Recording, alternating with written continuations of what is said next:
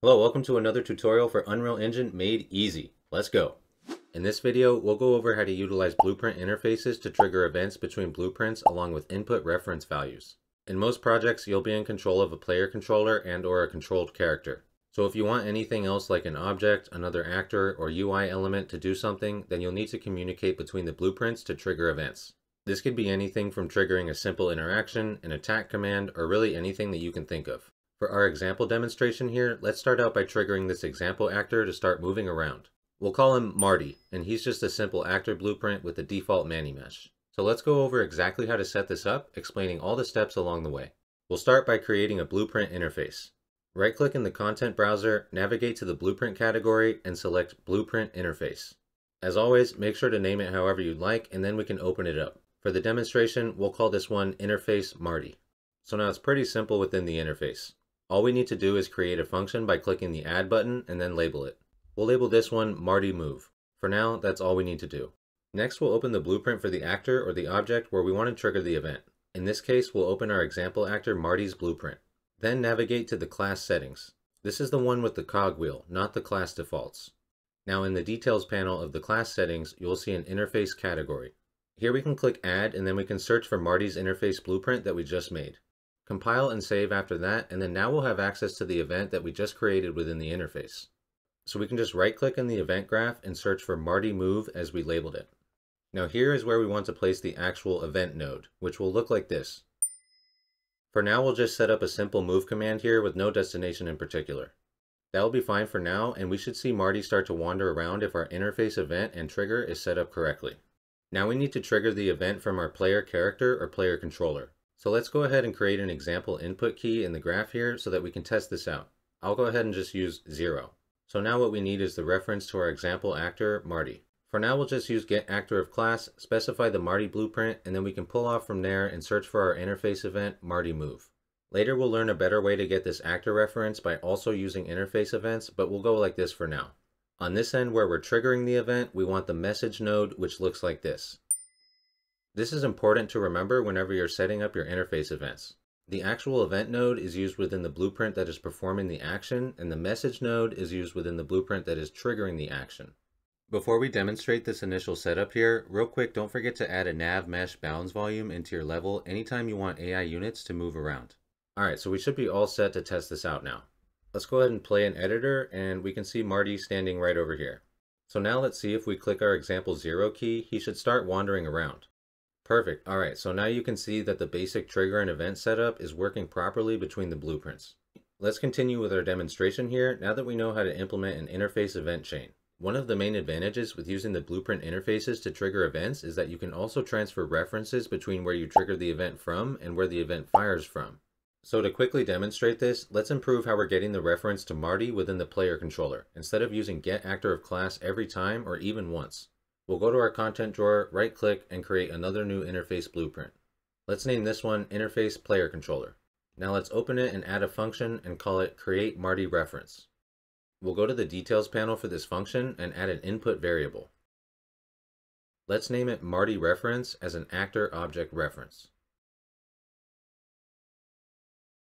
Now let's go back to our player controller and add our new interface player controller to the class settings just like we did before.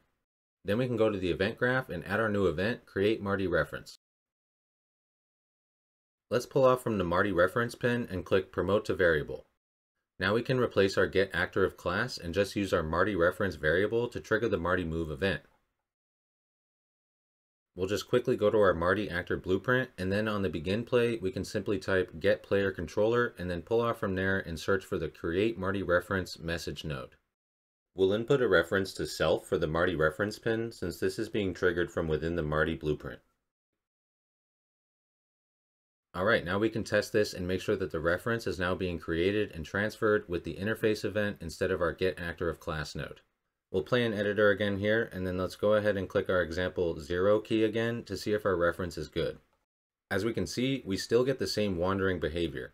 So now we know that our example Marty Actor blueprint is successfully transferring its own actor object reference to the player controller, which is being used to trigger the event. Alright, that's all going good, so now let's expand on our example one step further. Instead of just telling Marty to move around randomly, let's create another actor or object that we want to tell him to move to and interact with. So in the content drawer, we'll just right click and go to Blueprint, Actor Blueprint. Let's just name it Doorway for our demonstration here, and we can go to the viewport and add a static mesh. Let's just make it a cube and then adjust it real quick to look like a wall or door basically. I think that's good enough for our demonstration here, so we can go ahead and add it to our scene here, blocking this passageway. So let's say that this doorway actor will want Marty to provide a password in order to open up. But since Marty currently doesn't know anything about this other actor and he doesn't know the password, we'll need to input those references whenever we call the Marty move event from our player controller. So let's go ahead and open up our Marty interface blueprint again. And for our Marty move function, we can add input variables here. So whenever we call this event trigger from anywhere, it will ask for that data to be provided. So we'll add an input for doorway actor as an actor object reference. And then we'll add an input for password as a text reference. Now head back to the player controller where we're triggering this event. We should now see input pins on the message node where we are calling the event. If not, go ahead and compile and save and they should show up. So let's go ahead and fill these in. We can get the reference to the doorway actor in the player controller the same exact way that we did with triggering an interface event on the begin play from Marty's actor blueprint. So I'll go ahead and set that up just like we did before. And for the password, we can just create a text variable, add whatever we want the password to be as the default value, and then plug that into the message node. Now whenever this event fires within Marty's blueprint, these references will be passed through. So let's set up another example event for what happens if Marty reaches the doorway actor and provides the required password. We can go ahead and make another interface blueprint with a new event to put within the doorway blueprint. So let's just do that real quick and then we'll add a new function. Let's label this one as ask for password, and we'll add an input for password as a text reference. Now let's head back to the doorway actor blueprint and quickly add what action we want the doorway to do when they receive the password.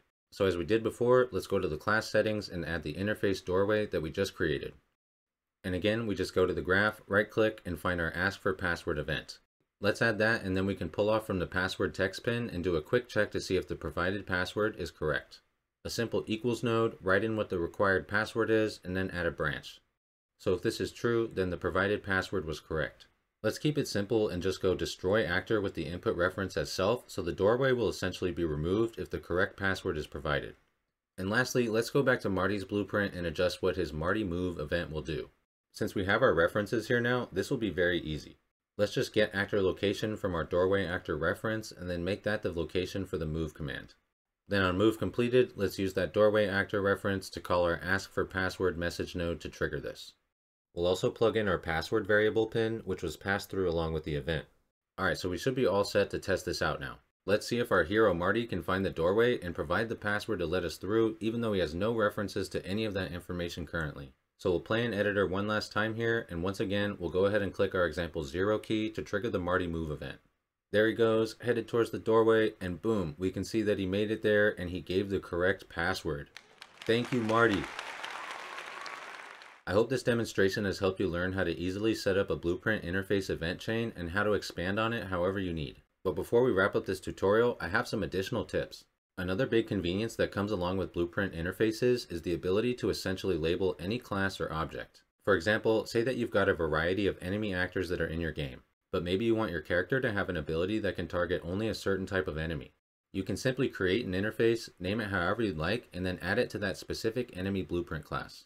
You don't even need to open the interface to adjust any settings or create any functions or anything.